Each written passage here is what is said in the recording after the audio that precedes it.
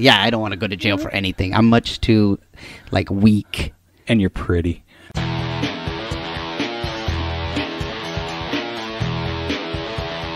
You are listening to the Stand Up Dads podcast.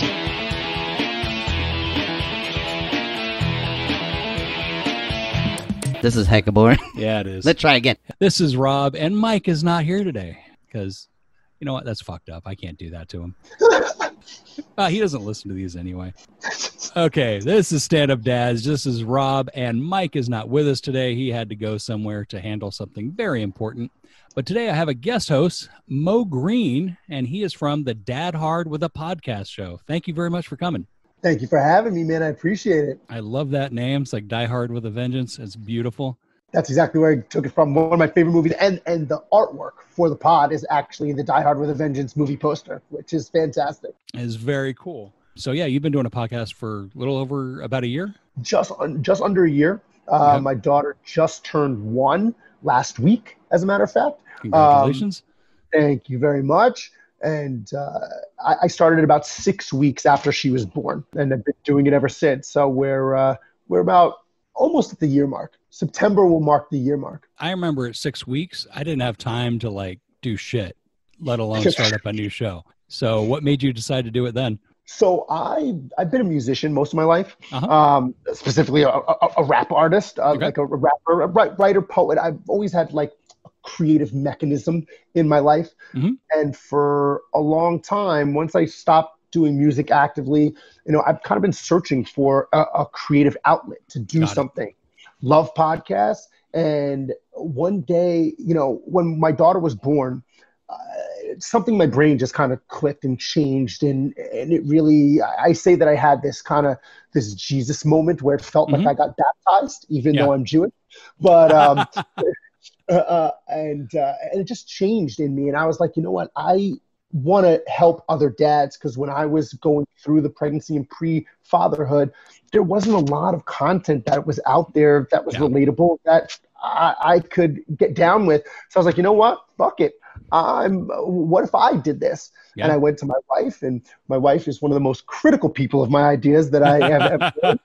And when she said it was a good idea, I was like, whoa, I might have something here. Was it mainly to get you out of her way? You know what? Probably. I mean, I started it mainly because I didn't know what the fuck I was doing. It was more, I actually do this to see if I can get better based on other people's mistakes. And if someone else can learn from it, great. But selfishly, I'm doing it for myself. I'm all about it. That's why I talk to a different dad on every episode, because I let them teach me what to do. And then I'm like, oh, cool. Awesome. Now I have a little bit more knowledge of what I should be doing. And that's tough. How do you find guests? I happen to know a lot of people. You know what I mean? Like, I just happen to know a lot of people, and a lot of my friends and guys that I know around are all having kids kind of at the same time. We're all, a few months apart, a couple of years apart, etc. And I also just happen to know a lot of people that do really cool stuff. And, one of my good friends from college was an Olympic wrestler who is on and now has like devoted his life to childhood physical literacy. Cool. So he's been on the show.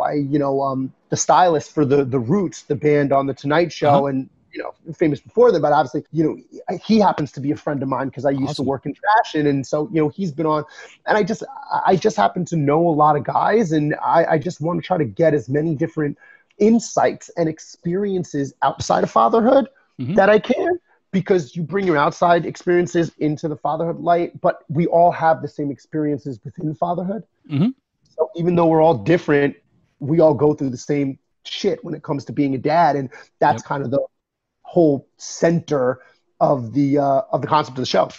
Cool. Yeah, I was listening to your most recent episode where your wife was your guest. Yes. You guys were recapping, having that first kid, and it was funny just listening to you guys talk about it. Like, everything's still an adventure. Because my kid's 7, and it's like, fuck this again. So I was like, oh, I missed that. But I honestly, like, my kid, I didn't get. I mean, obviously, there's an attachment to the kid, but until my kid turned about 6 months, to me, he was just kind of like a cross between a new pet and a shitty roommate.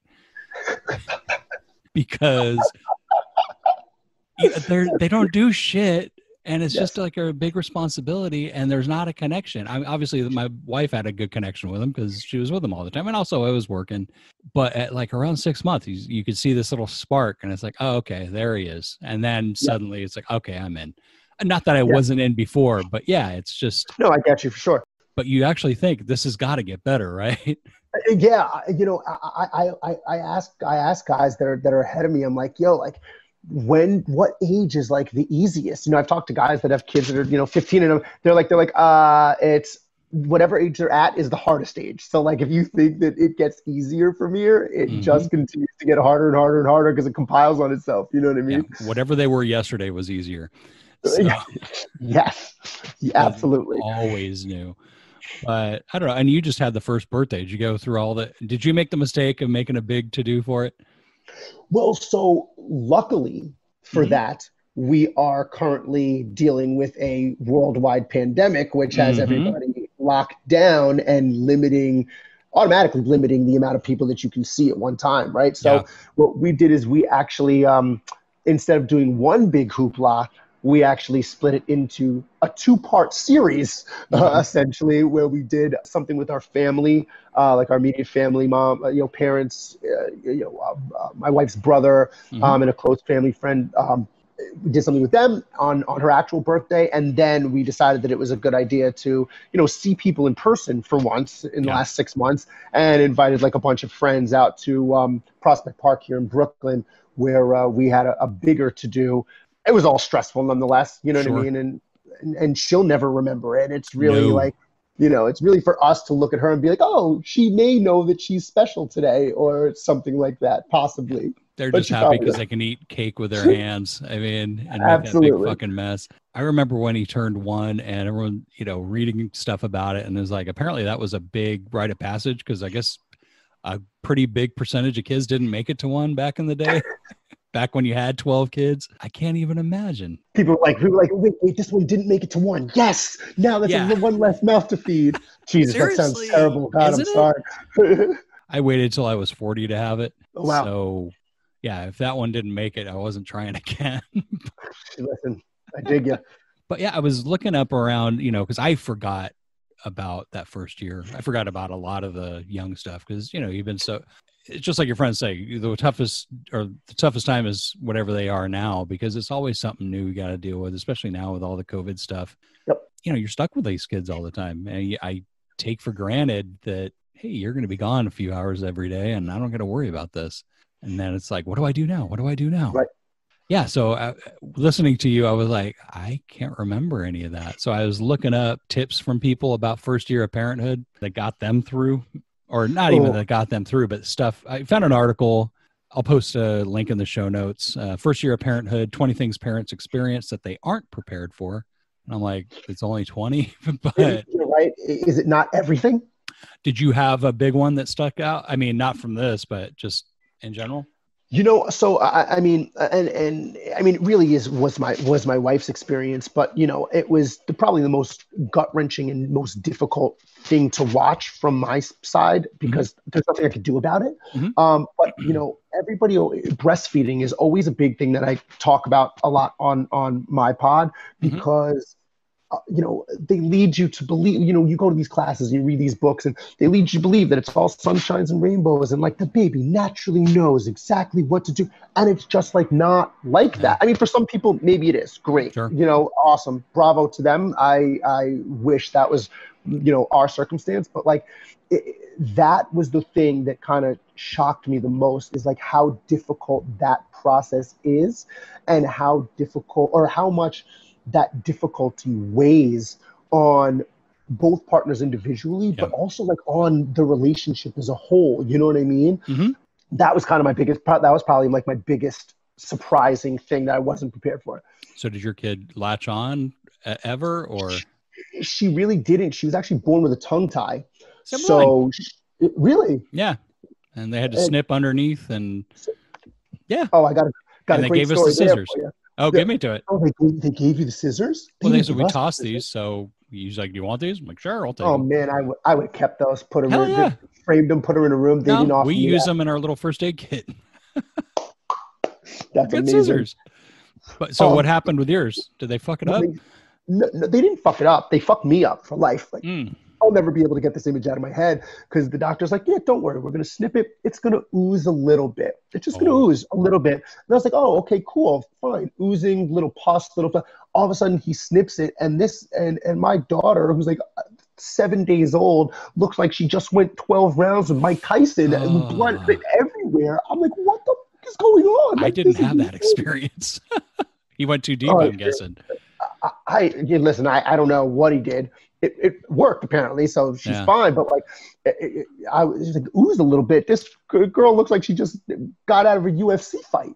Yeah. Well, shoot. Okay, you had a girl, I had a boy, and I did not want to snip him. No. But my wife was like, he's getting circumcised. I'm like, shit, I don't want to do this. But at the hospital he was born, like, okay, I need your assistance. And I'm like, what? You don't just take him away and do this? So I had to go in there, and they're like, okay, here's what you're gonna do. They gave me like a half and half little thing that they put in diners.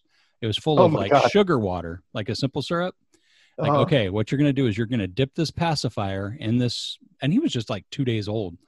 You're going to dip this pacifier and stick it in his mouth. And apparently something about that, all that sugar just knocks him out, which makes no sense. Or they're just full of shit. Oh, yeah. Or they're just drugging your kid. Yeah. And then I'm watching as they just mutilate my kid's dick. And I'm like, God. And my wife is like, oh, God, I can't. I'm like, no, you wanted this. You fucking watch. And you're going to watch. You're going to sit there. And everything went fine. But, oh, God. But, of course, now seeing how nasty my kid is and doesn't clean his shit, it's probably a good thing that we did. But going to that list. So I'm just going to pick a couple. First thing that parents experience that they aren't prepared for is all those surprise costs. I think everyone thinks they're ready for that. Always something. That's true. It's always something. And even after that first year, it still is always something. Mm-hmm. Yeah. When they get older, it's even worse. It's like, now it's sports, or now it's not because it's COVID. This one seems stupid. Your relationship may change. Well, I mean, that's an obvious one to me. Exactly. You know what I mean? To me, it's like, yeah, I've got this shitty roommate / pet here. Right. And you're pissed off all the time. Yeah. Back to the breastfeeding. Yeah. My kid didn't latch and my wife was always pumping. And she always felt resentment that she wasn't getting that bonding time, but she still had to pump all the time. And I'm an asshole. I see boobs. I go, and she's just in such a grouchy mood. Man, she did not like to be messed with around then. So I can imagine as such. You know what I mean? It's man. And with us, it was always like, she was always like, I have to do all the work and you get to feed her. Like it was all around. That's just terrible. But anybody that doesn't think your relationship is going to change once you have a kid you're an idiot. Yeah, exactly. You're very, very dumb because it changes a lot. Exactly. Yeah. Exactly. And it's funny because I was at a little gathering a couple of weeks ago and I met someone I, knew from high school and I hadn't seen her in years. And her kids, and again, I waited till I was 40. She had them when she was young. Her kids are both now off to college. And she was talking about how the biggest surprise was, oh, I like my husband now. So just having the kid out. So yeah, I think it's just you're so focused on them that you don't have a chance to, so if you stick it out, it may actually come back to what, you remember what you liked about these people. Yeah, that's true. Right now, I don't think my wife could name what she liked about me. But, listen, you're preaching to the choir over here. Yeah, exactly. It's like, why are you here? I don't know. And this next one, again, another dumb one. Time disappears, of course. When you wake up, you go to bed, you're like, what the fuck happened today? Yeah, yeah. Going out's a nightmare because you got to lug around all this shit. Yes. Little to no sleep. And I think it's one of those things you think you're prepared for it. But I remember the first night we took our kid home. It was the longest night of my life. Yeah, because it probably lasted 4 days. That night probably was 4 days long. I remember thinking, is this going to be like this all the fucking time? I can't do this. And we were stupid. We didn't take shifts. We both would get up at the same time. And oh, you got to do the shift. I know. We learned that after 2 days because we were going to kill somebody. I mean, how did that work with you guys, your first night? Luckily, my daughter's never been a problem sleeping. I was also lucky enough to be a part of there's this electronic bassinet, like automatic rocker called the SNOO. Right. I was lucky to have a friend that got it as a gift when he had his kid and then passed it to another one of our friends. He then passed it to me. And that was very helpful. But my daughter's never really had an issue sleeping. So she's a lot like her dad. She likes to sleep. And there are parents everywhere saying, fuck you right now. Yeah, dude. No question. Dads get so mad at me all the time. They're like, what do you mean she just sleeps all the time? What are you talking about? I'm like, listen, I don't know, whatever. But because she had the tongue tie, she lost so much weight in that first week of her life that like we had to feed her like every 2 hours. Sure. So we went on a straight shift plan where my wife would go to sleep like 8 or 9 o'clock. And then I would take I would just be up from that point until like 4 or 6 in the morning, and then we'd switch. Sure. And my in-laws also live across the street, so they also came over, which was the biggest help of my life. Yeah, our in-laws were 2 hours away, so we were on our own. Yeah. But yeah, well, the good thing was, good thing, bad thing, my kid didn't end up eating, so we had to put him on a feeding tube. Which sucked, but at the same time, all you had to do was plug him in, and he was all good for the night. So he never got hungry in the middle of the night. But you had to deal with all that. Does it just automatically like feed him? So it's like an IV bag with milk or formula or a mix, and it goes in through his nose. And that's the worst part, is shoving that thing in, because it's just awful. But yeah, we never really had to worry about him waking up in the middle of the night after a month or so, because we had to go in the feeding tube. Jesus. Yeah, but I don't know. It all works out. What was the deal with that? Was it related to the tongue tie, or he just didn't? No idea. He's still a shitty eater. Really? But yeah, we'll get there. I mean, of all the things that could be wrong with him, I'll take shitty eater. So 100%. Anytime, because 100%. Anytime I see a kid that has it rough, I don't think it was this way before I had a kid. I was an asshole. Well, I still am, but before having a kid, it's like, someone else's problem. Now it's like, I agree. Man. Yeah. Okay. So you changed too. Yeah. No. Dude, 100%. My whole, I never really cared about kids or what was wrong. I never knew anything about what could go wrong and anything like that. And now I'm just like, geez, my biggest thing with this pandemic is that I feel so bad for parents that have kids that are 4, 5, 6 that are just learning how to be social and really need that socialization, really need to be outside, and they just can't. I think about them every day, and I don't really know any of them, but I think about them all the time. To God, I feel so bad for and I never would have thought twice about that before. Yeah. Well, as the parent of a 7-year-old, he's going feral a little bit, because all the social stuff he learned is gone. Yeah, I can imagine. I don't know. Let's see. They talk about you'll make mistakes. Again, I think we all know that, but I don't think we realize how many. Yeah. You know what? But you know what? They're not mistakes. I don't think they're mistakes. It's a learning experience. It is a learning experience. That's how I like to look at it. When you got to take him to the ER at 3 a.m, it's a mistake. Oh, yeah. No, actually, Jesus. My biggest mistake was he was about 3 or 4. And I was on my way to work, and my wife said, I think he's got a fever. I want to give him some Tylenol. And I had just listened to this thing on NPR about how Tylenol causes all these problems in kids. And I am not an anti-vaxxer. It's just, people growing up, I always thought Tylenol was just you can just take it and whatever. But I guess for some people, it can be hard on the liver. And I was like, let's not give him Tylenol if we don't have to. And I didn't think the fever was that high. And then I get a call at work a couple hours later. She's like, call the ambulance. I can't get through to 911. It was that day, the cell phone service didn't work. Shit. So I had to call, and then she didn't tell me what was wrong. Is it just send a ambulance to the house? And it turns out he had a febrile seizure. Oh my God. Yeah. So I still hear about that shit 3-4 years later. That was a mistake. But she didn't have to listen. Oh my God. I bet you give him Tylenol real quick now. We do Advil, but yeah, it's the same. Oh, interesting. I regret that because, and we were freaked out because he didn't talk for a day after. Jesus. That was a scary one, but. How old was he when that happened? It's about 3 or 4. So it hasn't happened again. So I'm glad, but it's, and he's been making up for that silent day ever since. Oh my God. I don't know how many words she's actually saying, but like, Sure. but I mean, she's communicating. But it's with her, it's more than that. You know what I mean? Like, and that's another thing that I was unexpected for me, right? Is like how they communicate without real English words, but like you just understand what they're saying. I used to always see parents be like their child would be speaking gibberish, right? And they're like, oh yeah, she wants this, this, and this. I'm like, well, how do you know that? She's not even saying that. You don't know that, but you do.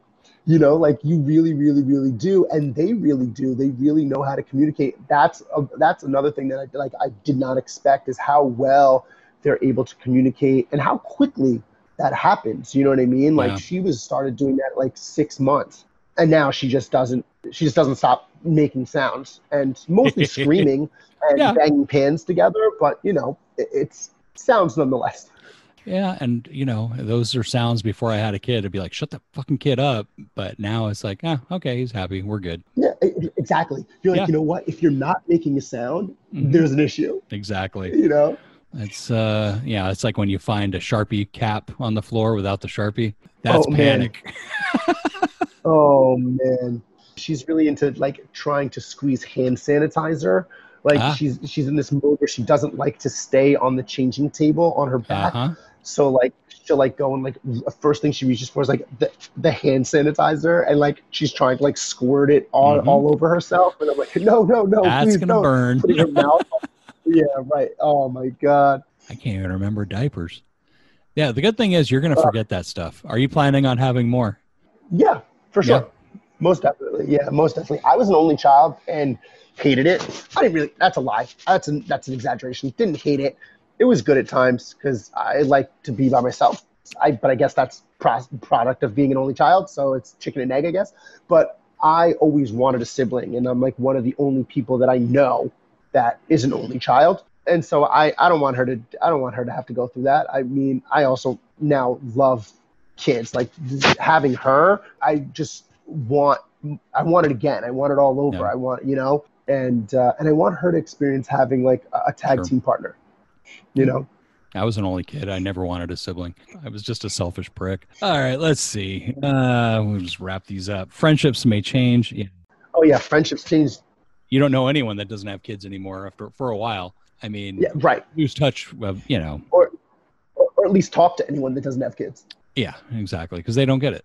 You know, it's that's the worst part. Yeah. There'll be some regret. No shit. Okay. Who is coming up with this list? This is like a plenty of regrets, man. No, of course. These are like all so obvious, such obvious things. How are these going like unexpected? Let's see. And then the last one, which is my favorite of the whole list. You don't need half the stuff you bought. Yeah. Oh my God. Holy shit. If I could just get receipts for everything that's still in the box, that would be awesome. I've always been like a big, like, I need space in my apartment guy. That's also because we live in New York and everything is a closet. Every apartment is a closet. You know, it's just a glorified closet. So space is a luxury here. But I now have less of a necessity for space because we have none anymore in our apartment. Or like her stuff is just everywhere, and I'm just like, why does she need 70% of this stuff? Because she uses each thing for 4 seconds and then goes to the next thing. No privacy, no space, no.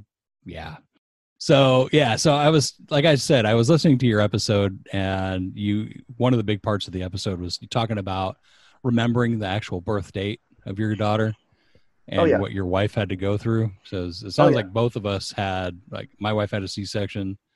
Yep. And Mine too. and it was all like, oh, this isn't, you know, the birth plan that they all focus on so much in all those classes may as well just be toilet paper, because 100%.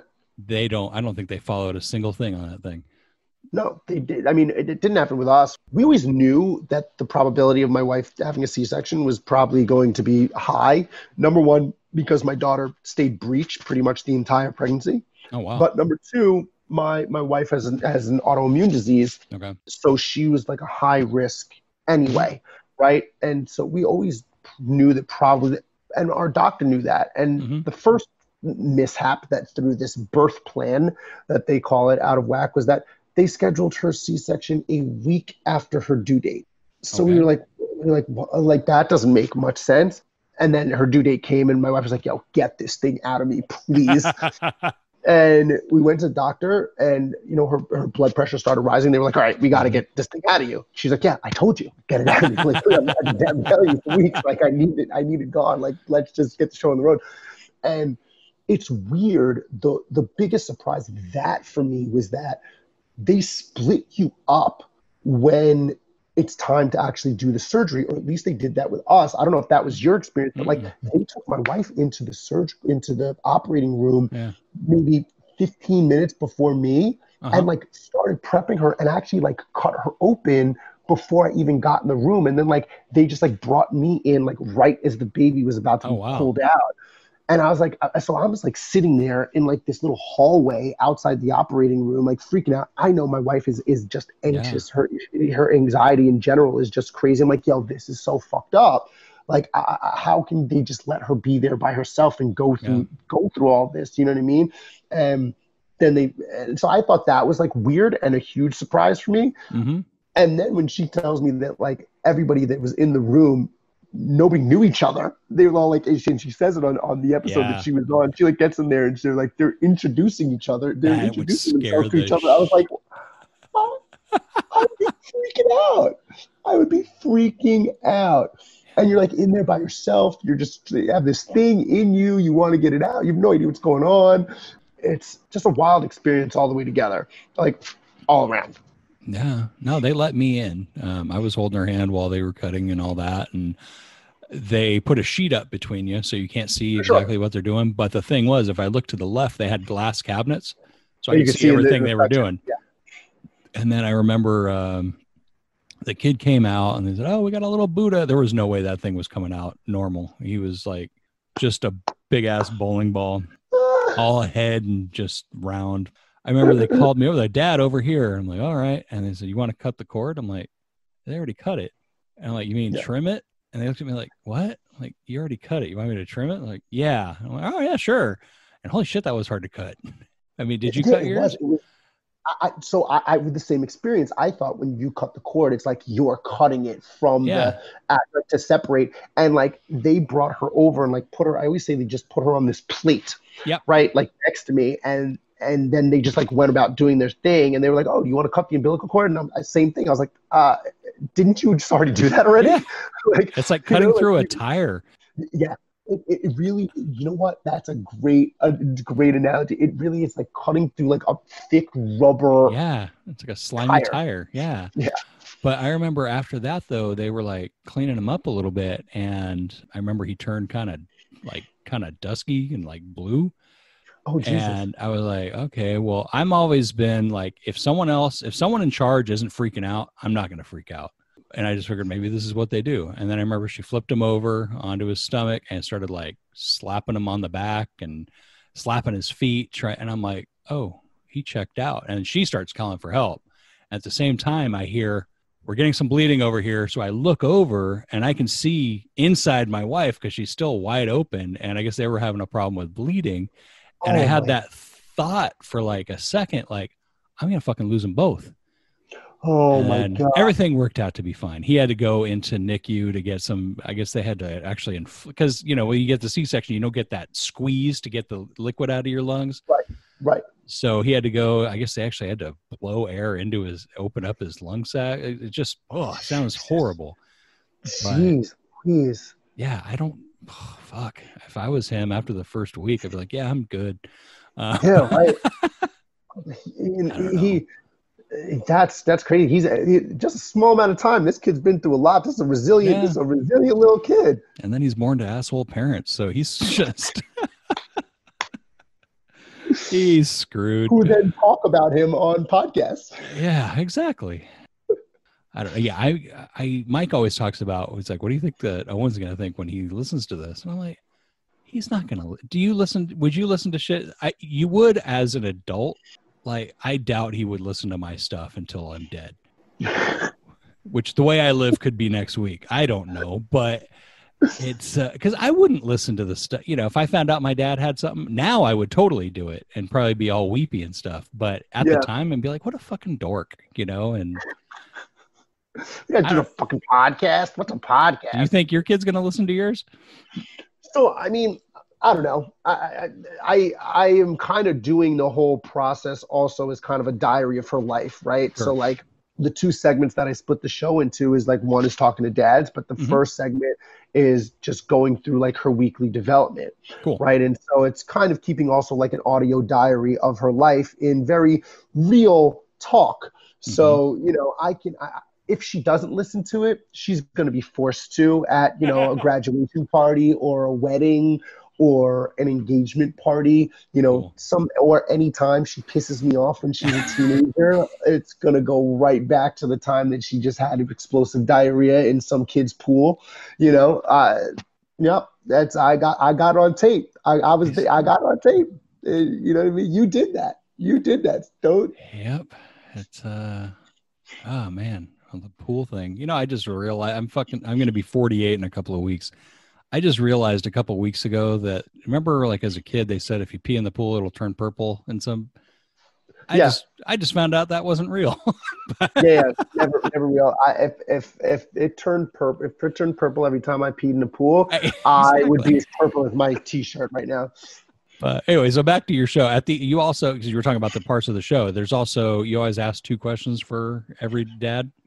Yeah, you know what? And since I'm on here, I'm going to throw them at you. Okay. What made you come up with those 2 questions? So it's very selfish reasons. I want to learn how to be a good dad. So I ask people things that I want to know. You know what I mean? Like that's really the reason. But I also think that it's important. I mean, the first question that I ask, and I'm going to throw it at you, is just what's your favorite experience with fatherhood so far, or favorite thing about being a dad? Well, I can be a good example of a bad example for you. I think I've never been like an overly selfish guy, but now I have someone I give a shit about, to the point where I will do whatever the hell it takes to, make it work. I didn't have that before, because I had a lot of quit in me. Like, fuck it, whatever. It just wasn't meant to be. Let's move on to the next thing. That's not an option now. Right. He drives me nuts. It's funny because I just started a new job this week, so I hadn't been working for a while. Congratulations. Oh, thanks. But I was amazed at how much I missed the little fucker. Wow.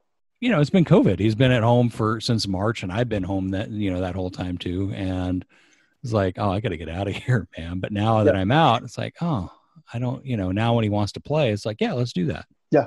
So I'm not taking it for granted like I did before, because now it's like, shoot, I could have done all this stuff. So that's the biggest thing. I don't have a favorite thing about being a parent, but I think that's the one thing that stands out that's changed in me. Sure.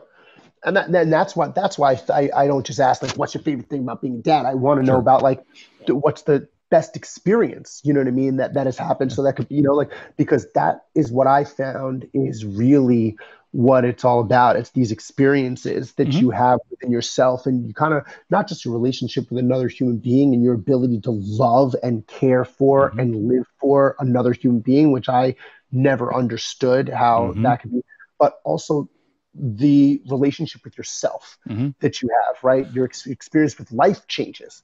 Well, on the flip side of that too, though, is probably on a negative side, is there's also, as much as I care about the kid, there's also that fuck everybody else.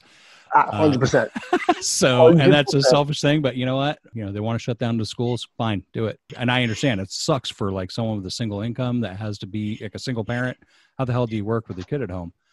Sure. And I'm like, you know what? Figure it out, because I don't want my kid catching this thing. 100%. And it's not productive, but it's you got to look out for what you got, because 100%. You got to protect your own, man. Yeah.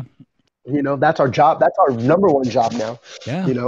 And the other one, the second question that I always ask is the real selfish one, is I ask dads for if they have a piece of advice that they would give to a dad behind them in the fatherhood process, fatherhood venture. Yeah. What's that? Do not do this alone, because I've always been, I'm an isolationist I've always been, I can do this, don't worry, but you'll go crazy. Reach out, because what ends up happening is, at least for me, is you start resenting stuff, and I start treating the people I love like an asshole. Yeah. Actually, starting this podcast was nice because I've known Mike, my co-host, since we were in first grade. So, wow. Before we start the show, we always just like each other. Sure. I mean, we go in and out, because he got married, and then, he had his kids older than mine. So we kind of fell, away from each other a little bit then, but it helps because before every recording, we just shoot the shit. We used to do this to get, live, and, sure. We go get lunch or whatever. So that just helped because you have like a partner in crime with it. And, sometimes it's going great, and sometimes he's having an issue, or the other way around, or sometimes both things are going great and we just make each other laugh. So trying to think that you can do this on your own is just you're going to hurt the people you care about. Yeah. That's a really good one. Being a good one. We're going to get to the bad dad, but before that, I want you to plug your show and anything you want to promote. Beautiful. The show is Dad Hard with a Podcast. It is available on all podcast platforms that you can imagine. You can find anything that you can think of. I'm there. I'm looking you right in the face if you search for me. If you want to take a look at the entire catalog extremely easily without having to search, wedadhard.com. The entire catalog of podcasts is right there. You can go through everything. You can listen from the beginning of my journey as a dad all the way to now through my daughter's first birthday. And try to, if you're looking to be a better dad or learn anything about being a dad, because there is no manual for this thing. I have had 45 plus guests on the show, all dads, amazing. A couple of moms, that have added some really amazing insight, that are doing some really amazing things. It's definitely worthwhile to hear that if you don't like me, you will like them. So, that's a fact. So it's definitely, if you're a parent, new parent, dad especially, and you're looking for an outlet to try to maneuver your way through this adventure, give it a listen. It might spark some help or helpful tips and advice. I listened to the most recent one. It was entertaining and educational. And it set me down memory lane. So that was kind of cool. That was something I didn't expect. So thank you for that. Oh, of course. And I'll post links for you and contact info in the show notes. Oh yeah, absolutely. I always say on my pod, if you want to connect on the fatherhood, brotherhood, you can shoot us an email, dadhardpod@gmail.com. You can follow the Instagram @dadhardpod. And then the website, like I said, wedadhard.com. Boom. Perfect. And I'm going to ask you again for that later. Now, we got a sponsor, Seattle Gummy Company. They make mocha shots. I wish I knew about this stuff when I had a 1-year-old. Each of these gummies, each one is worth 1 cup of coffee as far as caffeine. And it hits you 5 times faster, and it's way cheaper than getting coffee at Starbucks. And you don't get that jittery feeling that you get with coffee. And whenever you just feel down, I've used it. I bought a box of them myself. I was introduced to them at a podcast festival, and they were great, and they never disappointed. My buddy Mike had quite a few too many, and he got jittery, but that's just because, the people at the table were like, please stop. But yeah, mocha shots definitely would have helped me out through a lot of those times. Email us a dad story. We will send you a sample. If it's good, we'll read it on the episode. If it's really good, we may just have you come on and, on the episode to tell it yourself. Use the link in the show notes. Use the code StandUpDads15. Get 15% off your order. Seattle Gummy Company. It is Stand Up Dads tested and approved. Now, our bad dad. So I came up with this. I didn't come up with anything, but I used this segment mainly because, as a dad, we all fuck up, and sometimes we get down on ourselves. So what I decided to do is focus on a bad dad in the news who's doing it worse than me, so I can feel better than that guy. So this guy, Baton Rouge father, accused of making children cook crack cocaine after 10-year-old gets shot. Because in a family, everyone has to chip in, damn it. So let's see. So this Baton Rouge man. You got to carry your weight around here. Exactly. You chip in. Let's see. Baton Rouge man arrested Tuesday. This just happened this week. He was accused of making his 3 young children help him manufacture and sell drugs. So apparently the guy's 10-year-old son had been shot in the hand and leg during a drug deal. Evans, the dad, brought the child to the hospital for treatment, but only after hiding his drugs. His girlfriend was also arrested and accused of helping him in the drug business. So the detectives interviewed their children, and geez, this would drive you to drugs, 8, 9, and 10. So just bam, bam, bam. Who all said, and these kids just narked their parents out like crazy. Their dad told them not to call the police because he had to hide his dope. Oh my God. See, I don't know what's worse about this bad dad is that he's making the kids make and sell the drugs, or he did not teach them well enough not to snitch. You know what? Depending on the dad and where they're at on the bad dad scale, that answer is going to change. Fuck, man. 8's a little young to expect a kid not to snitch, but let's see. The children also, yeah.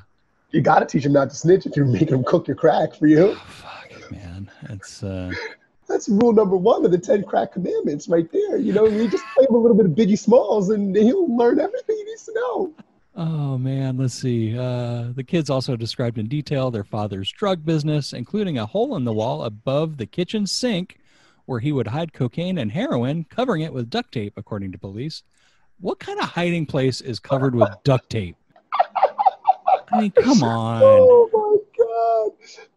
It's like the opposite of a hiding place. That is like things are stored here. Exactly. He's got to be a crackhead to do that shit. Children told detectives about having to help their dad cook crack cocaine and cut heroin with other ingredients to maximize profits. And then this is my favorite line of the whole story. His daughter described a safe where Evans kept large amounts of cash and heroin. She said the safe code is 2836 because when weighing drugs, there are 28 grams in an ounce and 36 ounces in a kilogram. You know what? He taught his kid math. Oh my God. Yeah.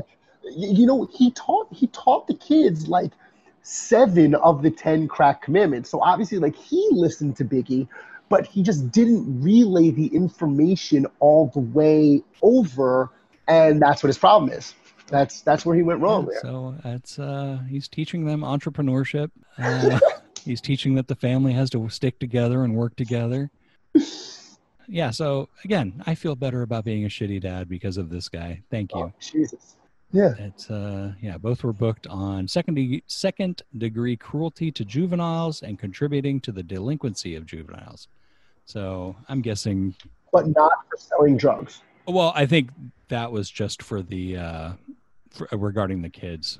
Just for the kids. Yeah, Okay. I'm sure the other stuff will. It seems like charges come up. I don't know. I mean, I'm not a freaking lawyer or a cop, but it seems like charges come up later. It's like, okay, we're charging you with this, but now I guess they're getting the evidence together.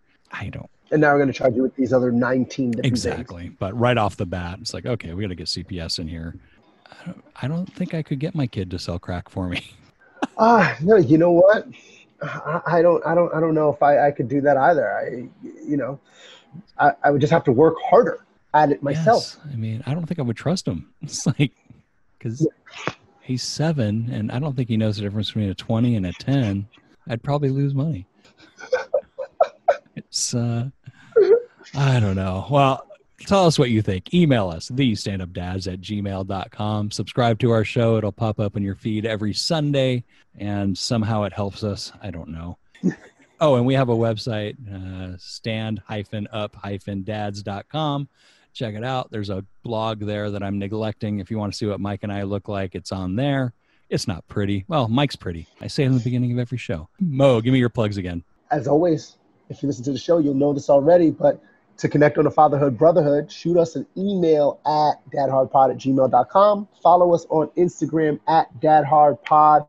And if you want to get an introduction to the show and don't feel like using search bars on your Spotify or Apple Podcasts or CastBox or Luminary or God knows what else you use, you can go directly to the website, wedadhard.com, and the entire catalog is right there.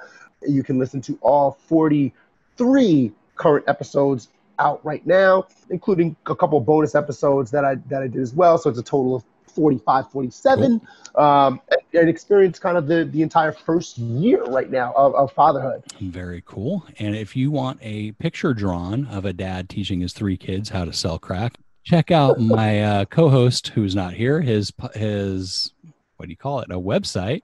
It's pencilforhire.com. The link will be in the show notes, as will Mo's.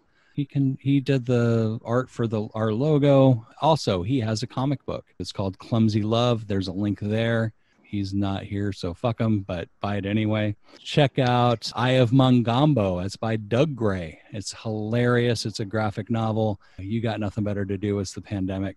Click that link, get that. Again, Seattle Gummy Company. Use the link in the show notes and put the code StandUpDads15. Get 15% off your order, and you will have energy when you need it. And email us your dad stories. We'll send you a sample. And finally, get my side project, The Gag on This Podcast. That's run by my buddy Big Nick. We interview comics and have a great time doing it. We've had some good ones on recently. I'm going to be back on next week. Check it out. And Mo, I wanted to say thank you very much for coming on, and hopefully Mike and I can get on your show. Yeah, absolutely. We'll have to set that up. Thank you very much for having me. I really appreciate it. Listen, I'm down to rock with any dad that's trying to do this podcast thing and spread their stories. We need more dads spreading stories around. No, we so don't. I appreciate what you guys do. Yeah. Well, not if they're making their kids cut crap. I want to hear his podcast. Oh my God. I'm going to have to find him and get him on mine. Sometimes you got to slap a bitch to get her to do it right. And it's like, yeah, I want to hear what this guy has to say. It'll be like watching Scared Straight, you know? Oh my God. It's amazing. On that note, we will talk to you guys next week. The thing I want to say is thank you all for coming. Bye-bye.